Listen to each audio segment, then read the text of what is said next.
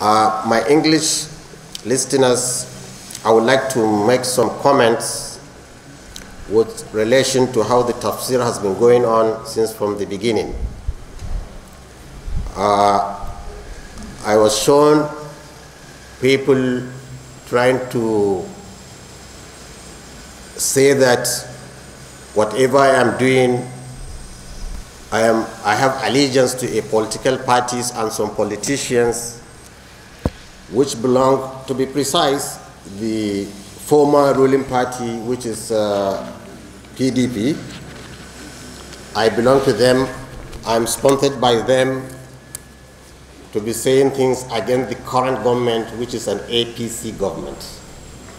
In fact, they were able even to bring a picture in which I was sitting down, sandwiched between Abubakar Atiku on my right and the governor of Kaduna, former governor, on my left. That was on occasion I was invited in Sheikh Sambo Rigachiku's mosque.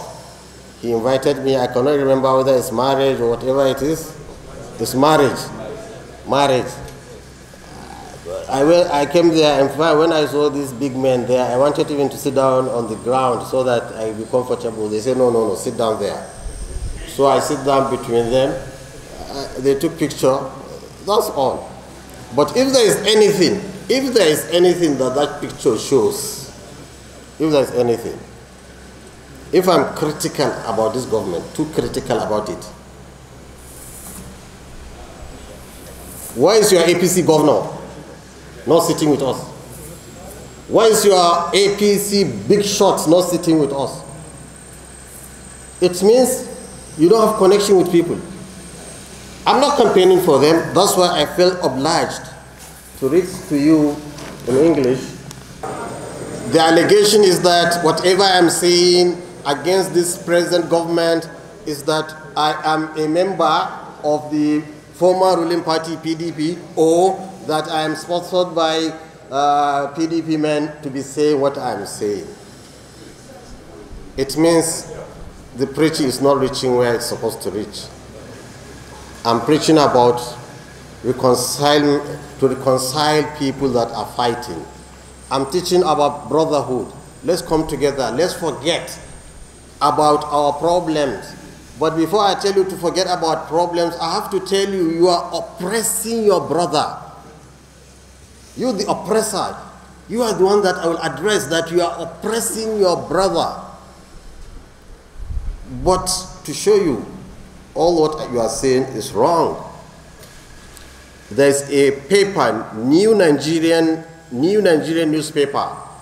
This newspaper was established in January 1st, 1966 by the Northern State government. The motto of this paper is the greatest weapon is the truth. On paper number 14,731 on Monday, August 13, 2012, the cost of the paper is 150 naira. That corresponds to Ramadan 25th, 1433 AH. In this paper, in the front page of this paper, on the front page of this paper, which is a government-owned paper, that is 2012, when PDP was in power. There is a caption from Uba Ibrahim Kaduna. Sheikh Gumi urges Jonathan to resign. Sheikh Gumi urges Jonathan to resign. Nigerian newspaper, government paper, when he is the head of state. What the paper said, Sheikh Ahmad Gumi, the renowned Islamic scholar based in Kaduna, has urged President Goodluck Jonathan to resign his position as the president of Nigeria with immediate effect, accusing him of having much innocent blood in his hands. Gumi, who was delivering daily Ramadan tafsir at Sultan Bello Mosque on Saturday, said Jonathan government cannot continue to rule with blood in his hands. He alleged that There are so many documents given to the president in order for him to act as regard the killings of innocent people in both mosques and churches, but he refused to do anything, revealing that an elder statement. Jonathan urges Jonathan to resign, and Jonathan is the head of PDP. So now, when I said this, who is paying me? It means APC or MPP are paying me. It means, so they are corrupt like them. So we have no option. I said, why I blame Jonathan with blood in his hand? Because Boko Haram were putting bombs everywhere and the government is not doing enough. Anybody killed under your regime, you are responsible for that blood. If you have done your best, I can say yes, Allah can forgive you. But if you are relaxed, no, Allah will not forgive you. So the same thing now.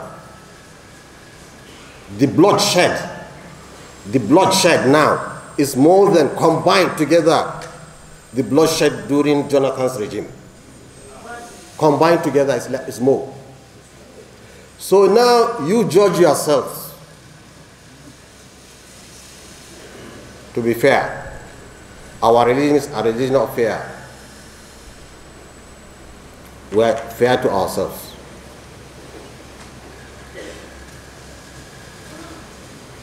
During Jonathan's time, when the blood is flowing too much, mosques and churches and streets, I said, let him resign, because I could see he could not handle the blood flow. He cannot handle it.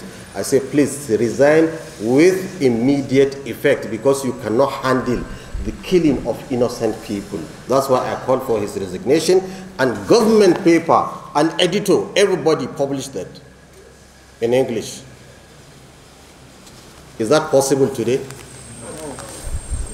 Now more blood is shed from negligence, from sleeping, from laziness, from I don't care.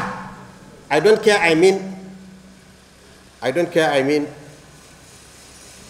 more effort should have been.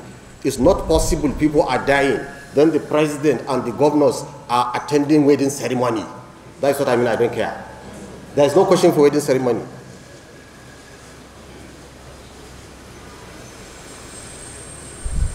It is either, if I am true to myself, as I call for the resignation of Jonathan, if I am true to myself, I should call for the resignation of President Buhari, and with immediate effect. And the government paper should carry it also, if there is truth. So what we are saying, this proves Jonathan, as bad as he is, he's more democratic.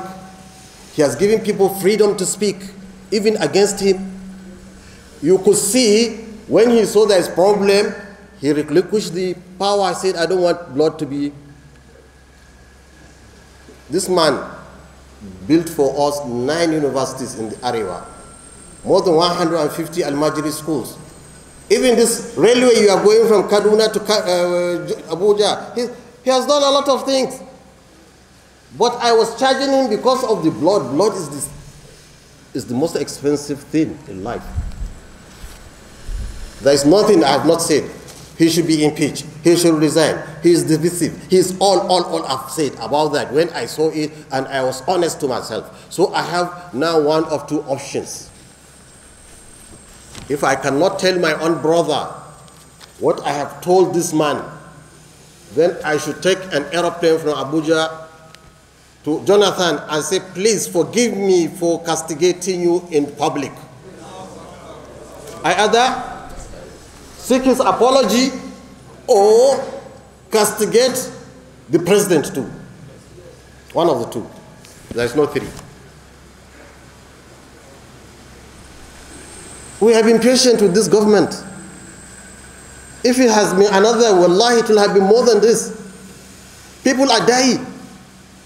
Every day, kidnapped. Yesterday we said somebody was kidnapped. People are suffering. And nobody can say it because they have taken our throat. They don't want to hear anything bad against the man. This is a mosque of Tawheed. Even that is enough a reason for me to show people. When people say, لَقَدْ كَفَرَ الَّذِينَ قَالُوا إِنَّ اللَّهُ هُوَ الْمَسِيحُ بِمَرْيَمَ قُلْ فَمَنْ يَمْلِكُ مِنَ اللَّهِ شَيْئًا. When people are saying Isa is the son, is God, Allah brought in the verse to dress Isa down to show him, look, if Allah likes, he can even destroy what? Isa. When they bring somebody up, you need to bring him down to show people he's a human being. Buhari is full of mistakes. Full of mistakes. He's a human being like anybody. And I swear to God, there are many people here in the north that can perform better than him. Better. People are just clinging to him because they use him as a ladder to climb to power. And these people that are climbing to power, they are not people among us we know. They are not the people that attend our mosque. Now they are accusing those who attend the mosque as corrupt, those who don't attend as good. So let the government decide which one they want. For me to go to Opeka and apologize to Jonathan, or to castigate them like I castigated Jonathan. Let the government decide.